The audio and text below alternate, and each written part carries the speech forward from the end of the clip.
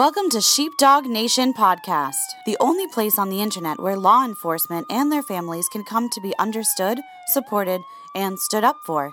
Here's your host, the always entertaining, down-to-earth, yet in-your-face truth speaker and Leo herself, Autumn Schmidt. What's up, Sheepdog Nation? Welcome to another podcast with your host, me, Autumn Clifford. I'm really excited to have you here. Today we have a really exciting episode. I am interviewing Alex Seery. He is the founder of Shifts to Success, and he's the author of the best-selling book, Police Officer to Entrepreneur. So that is why you want to stick around and you want to listen to this episode. He is based out of the UK. I met him a while ago. Him and I, we met on the internet. Imagine that. I think on Instagram. And he's literally blown my mind. He has developed the system to take police officers, to take members of Sheepdog Nation and teach them how to be entrepreneurs and run their own businesses. And you know, those are two subjects that I absolutely love.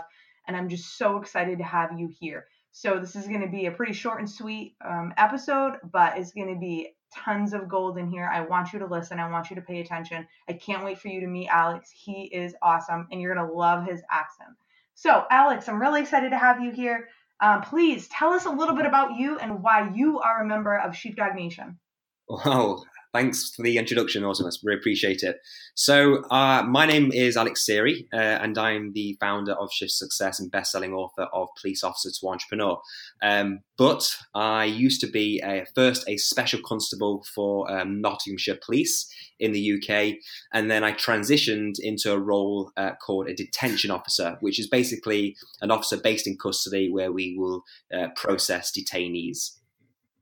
That's awesome. I love that. So in the US, that's the same as like you work in like corrections, kind of like probably for the sheriff's department if you were to be in the US.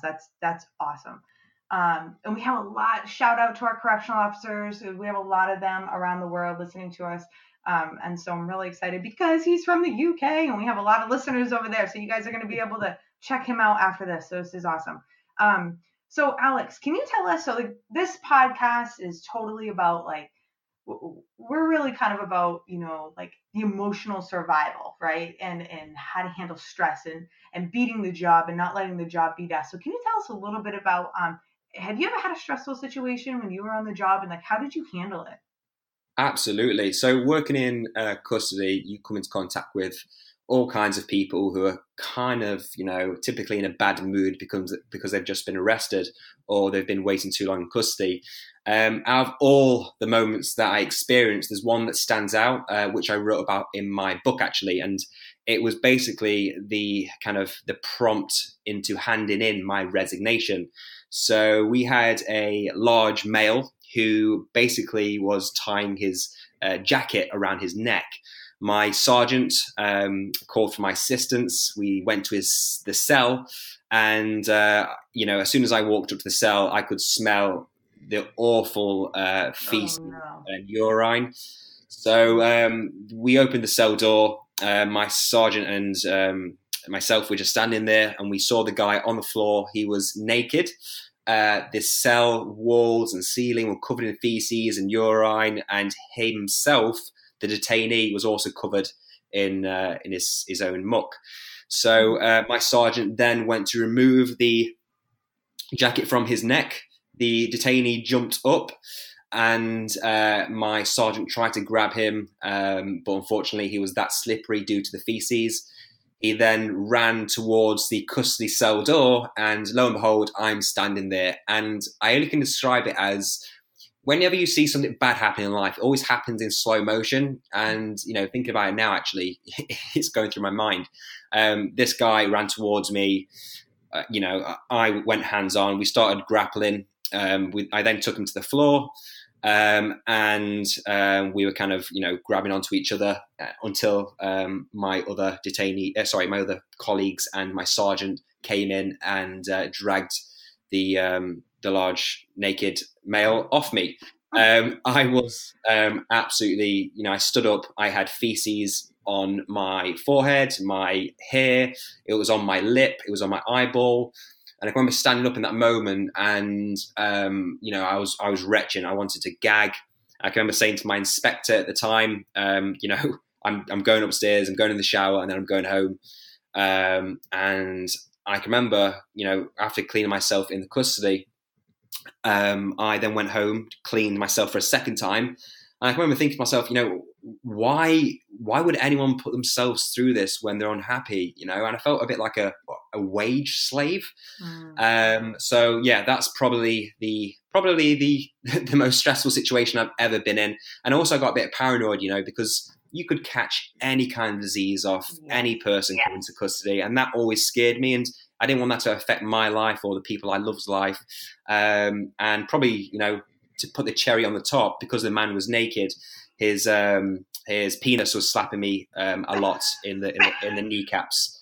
So that was not a very nice experience and a very stressful situation. Oh my goodness! That is a serious situation. Holy cow! Yeah. So definitely stressful. And the thing about that too is did you, other than your supervisor and stuff, did you have any other backup? Because I feel like in detention centers, correctional centers, everyone's behind all these doors, so it always takes longer for backup to get to you. I don't know. I think so. So it's very similar. So prisons here in the UK, I think it may take longer for them to have backup. Don't quote me on that because I've never worked in a prison. But in custody, typically there's always backup around the corner. So I think we don't go any lower than I think it was about 8 team members when you're working on shift. And because my sergeant was in the custody cell, it didn't take him long to actually reach the guy. It was probably, 30 seconds grabbing each other before everyone got ripped off. But because he was covered in feces, not many people wanted to get hands on. So yeah, he was dragged off by his kind of feet back into his custody cell. And yeah, basically put back in there, and we removed his jacket. He kind of tricked us, we've got to go in if they start self-harming, and to kind of make sure they don't end up hurting themselves or killing themselves. Yeah. But he tricked us, and the jacket was removed, and yeah, no one was injured. I think just mentally injured. Yeah, absolutely. Seriously, that is, and it is, and that kind of stress. A lot of people, especially civilians, they don't even understand. They would never even imagine something like that happening. And yet we have to deal with that. Sheepdog Nation has to deal with that every single day. And so that brings me to my next question, Alex. Is so it's kind of you just touched on it, you're mentally injured. How did you deal with that? Did you find yourself feeling, holy shit, this is gonna happen again, and kind of on super high alert? How did you deal with that? I think it kind of helps me. So I was building my my first company, my first business, and it was kind of a relief knowing that whenever I went back home from the force, I was working on something and building something for my future. And in the back of my mind, I kind of knew that this wasn't going to be my life forever. I kind of knew that, there is a better life. And actually, when before my resignation went in, I thought to myself, Alex, I don't need to be there. So mentally, for me, I knew that moment was just, exactly that, a moment in my life. It wasn't a thing that I was going to stay with for the duration of my life, which sadly, I see far too many people stay in a job, for their unhappiness. So for me, it was the thought of knowing that I'm getting out that environment. And I love that. And I love what you just said. And Sheepdog Nation, pay attention, because you're not fucking stuck. And everybody thinks that they're stuck, and man, I can tell you, for me, I'll be straight up. I spent some time in my cruiser, in tears on midnight shift. Nobody knew this, right? But literally, I am stuck. This is it. I've got 20, I had 20 years left. This is it. This is it. It's me. I got to get up. I got to deal with this shit, because just like you, Alex, I had to deal with my fair share of awful situations, just as every member of Sheepdog Nation does, and it affects us, and I just remember feeling stuck, and I love what you pointed out too, is you said it kind of seems like you always, in order for you to manage your stress and maintain a good mindset, you always kind of had something going on the side. Would that be correct? Absolutely, yeah. And another thing, is to just read and develop develop your mindset. I think, a lot of my colleagues can remember me bringing in books into work. I used to read and kind of making sure that I'm absorbing the thoughts of successful people who wrote these books. And for me, that was like, it was learning me, it was teaching me how to deal with, negative moments in life. And with that being said, I do believe, I think one of the reasons why officers do stay in the job for as long as they do, despite their unhappiness, is because they have an amazing skill set of resilience. When things happen bad, they jump back and like nothing's happened. But you do that long enough, that's going to affect your mind in a very bad way.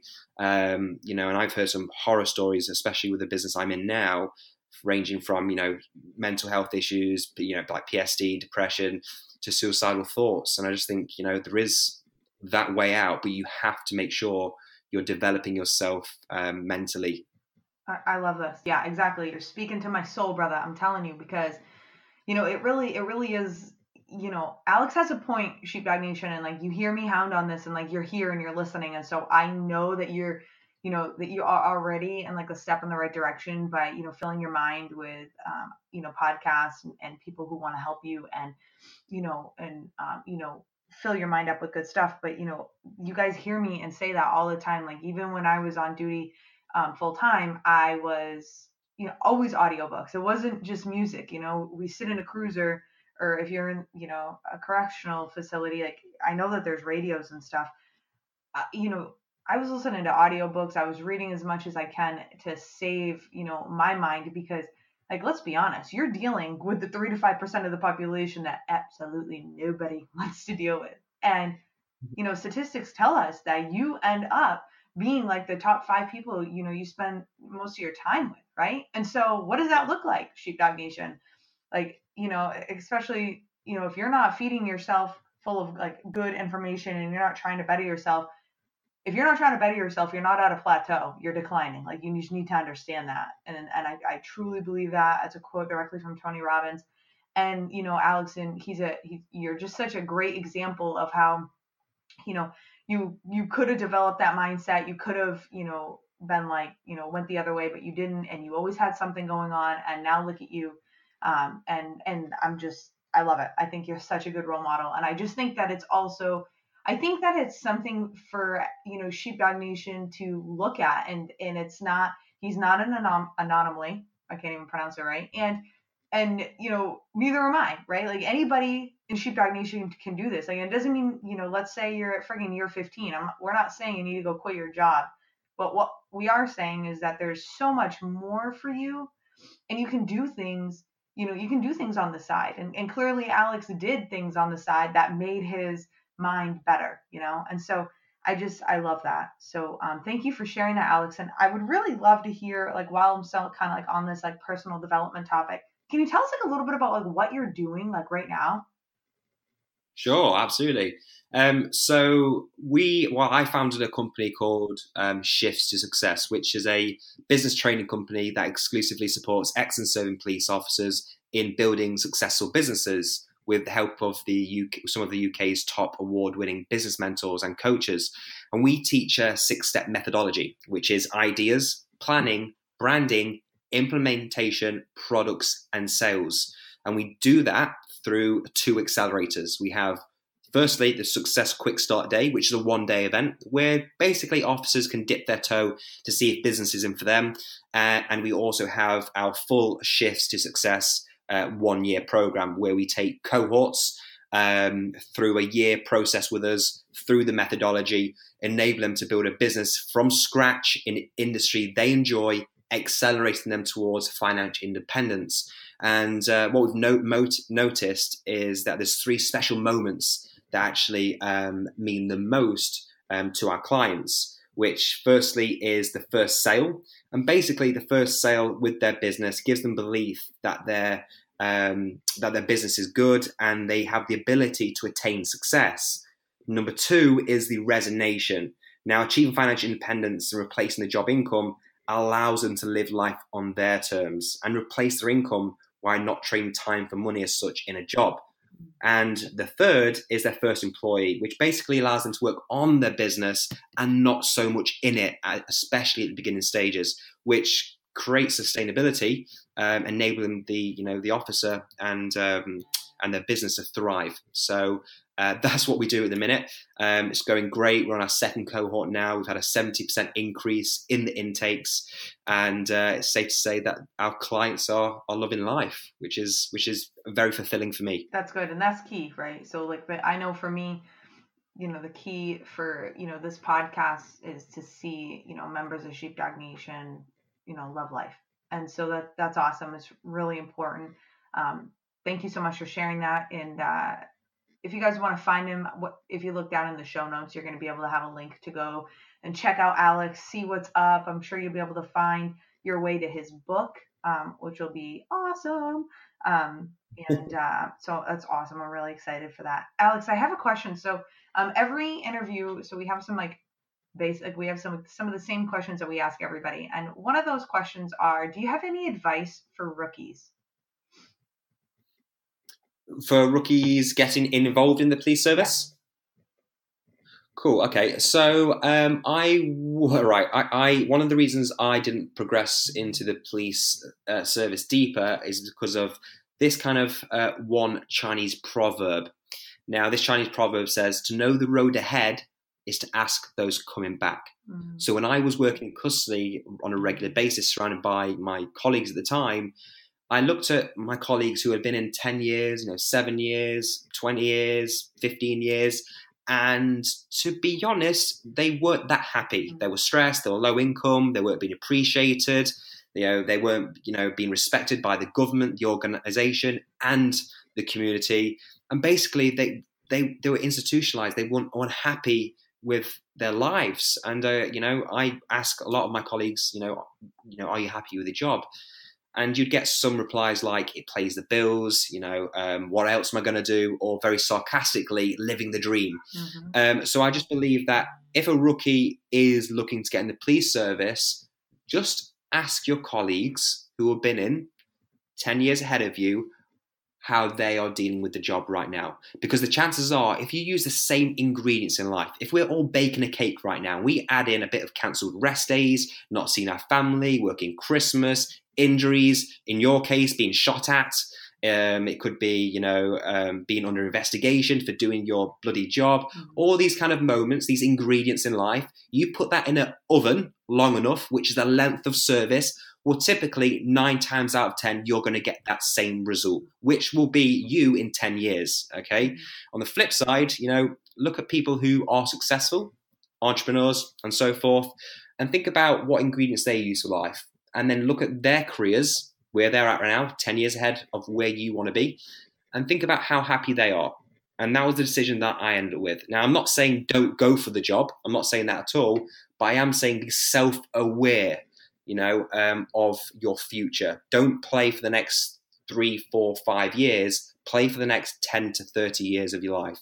Because that time's going to pass anyway. And the sooner you start to develop things that are actually going to help you than hinder you, trust me, your life, it's going to be a lot more fulfilling and a lot less stressful.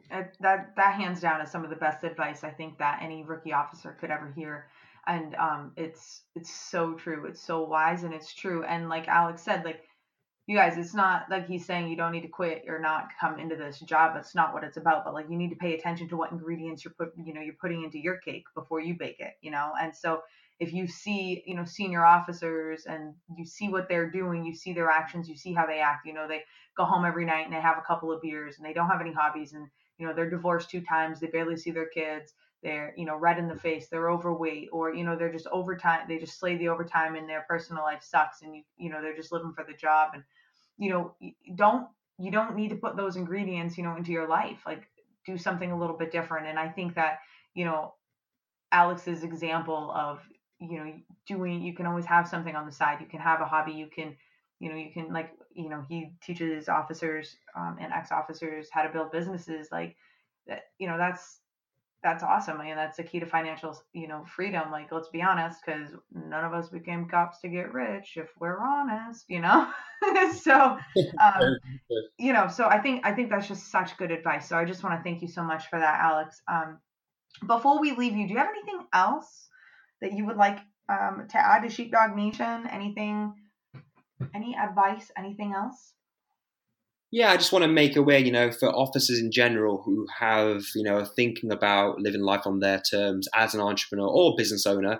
I think, I want them to understand that you have a remarkable, valuable skill set that the majority of the public just don't have. And you build these skill sets on a regular basis within your job roles. And, just give you some insight, communication, resilience, leadership, team working, problem solving, massive, massive skill sets that if you look into and do research, that very successful, affluent entrepreneurs also have these skill sets. And those skill sets can easily be transferred into building your own business. Don't become a slave to the wage and then reach your pension, which in all fairness isn't great, and look back on your life wondering how different it would have been if you had just listened to your intuition, your heart, your guts, whatever you call it, because that time, now you're an old person, unfortunately is never going to come back. You're here for one life. If you are happy with your job, then that is success. Happiness is success, in my opinion. If you are happy with your job, by all means, stay with it. But for those officers who aren't unhappy, if they are being, depressed, being undervalued, being underappreciated, low income, not seeing their kids, and missing cherished special moments, going through bad relationships because of the job, then I'd encourage you to listen to your heart, take your valued skill sets, and start living life on your terms. Because I can guarantee, the heart of an entrepreneur can be in anyone, especially police officers. Absolutely. And you know what? Well said. And Sheepdog Nation, you heard it from him. You didn't even hear it from me when you always hear it from me. You guys, we Sheepdog Nation have this unique set of skills, just like Alex said, and man, oh man, and the job, don't we undercut ourselves? We just literally, because we look around and everybody, that we're around, all these cops, they have we think they have the same skills as us, and like, oh, okay, this is it. This is all I'm ever going to be. And Alex, you hit it right on the head, and they hear me preach about this all over and over and over again. I know you yourself have heard me talk about this, and I'm just so happy that somebody other than me says it to them so they don't think it's just me. So thank you so much, Alex. It's been such a pleasure. I could talk to you forever. Literally, we have a lot in common. We have a lot that we could talk about. But I know that, I don't know, we got to keep it short and sweet because I want to keep my Sheepdog Nation's attention. So thank you so much for being here, Alex. We're going to be getting together and figuring out ways for them to contact you. It'll be in the show notes below. And I look forward to talking with you again. Awesome. Thank you for having me. Appreciate it. Sheepdog Nation. I'll see you soon. And that was another episode of Sheepdog Nation.